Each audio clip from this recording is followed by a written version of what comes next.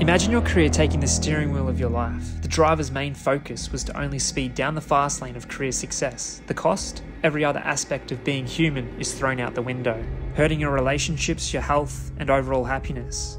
You don't have to imagine it, because it's real. It's called hustle culture, glorifying the mentality that one must be always hustling or working hard to pursue goals, leaving people to feel pressured to work tirelessly without rest, and quite literally becoming a money-making machine. Rich people don't sleep 8 hours a day. Because I got the hustle muscle. Work like hell. I mean, you just have to put in 80 to 100 hour weeks every week. You're not going to outwork them.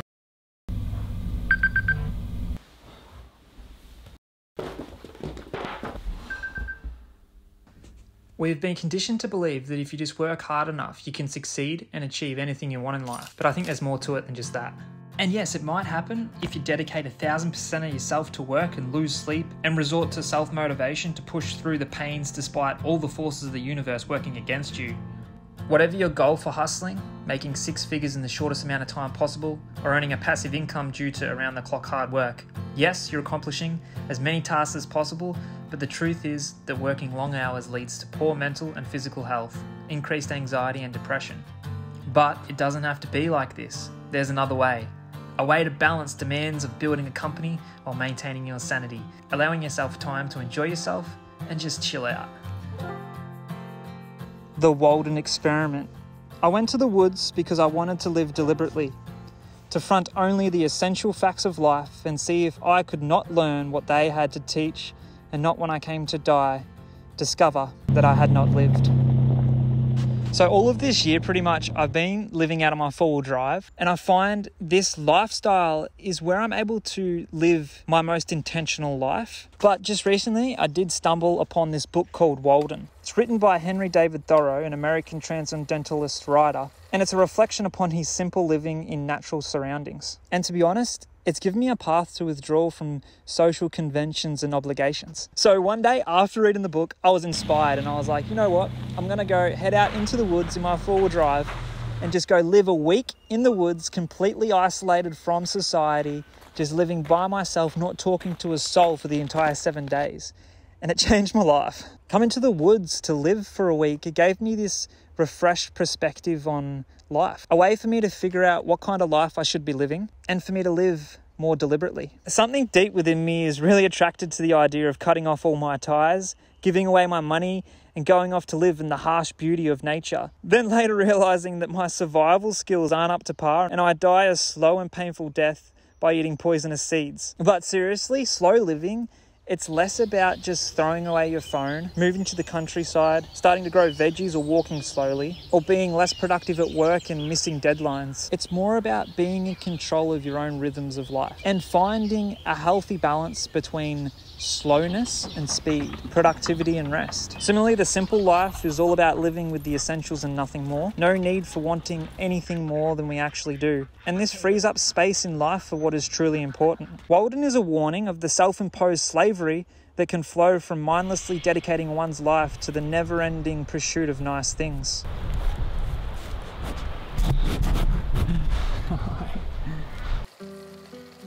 And don't get me wrong, I'm not arguing that we should completely quit work and just go live like hermits, but rather seeing work as a basis for self-reliance and a source of spiritual fulfillment and a way to live a morally good life. Work should not be difficult or excessive or distract from one's proper pursuits, but instead be indistinguishable from leisure. The contentment and self-respect that a person earns through this kind of work can elevate you and bring you closer to nature and to yourself. I think we should discover what work is right for us. I think we can get trapped into jobs that we hate just to make money, just to pay the bills and just get trapped in that cycle. I see a lot of people in my life living that way, and I just wish they would see that there is an alternative solution. And yes, it's hard. I'm not saying it's easy. And right now, I think this is a great opportunity for me to say that I'm really grateful for the opportunity that I have in my life to just do what I want and live freely. And I want to teach more people about how to do that because I think it's a truly freeing and liberating experience. But for example, Thoreau focuses on 2 kinds of work: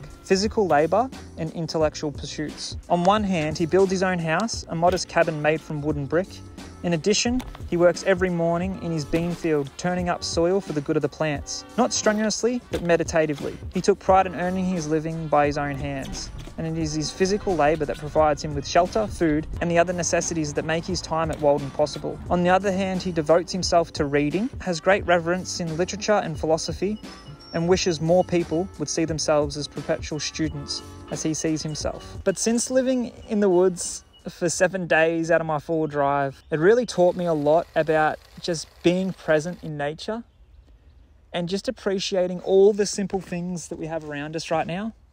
Like right now I'm sitting in this pine forest and there's these beautiful tall pines all around me. I think if we just slow down a bit and just take time to be present in this moment, we come to this realization we can be so damn happy with the most simplest things that exist. Just sitting here and listening to these birds chirping and the rustling of the leaves in the trees. There's just something so simple, satisfying, and beautiful about it. You must live in the present, launch yourself on every wave, find your eternity in each moment.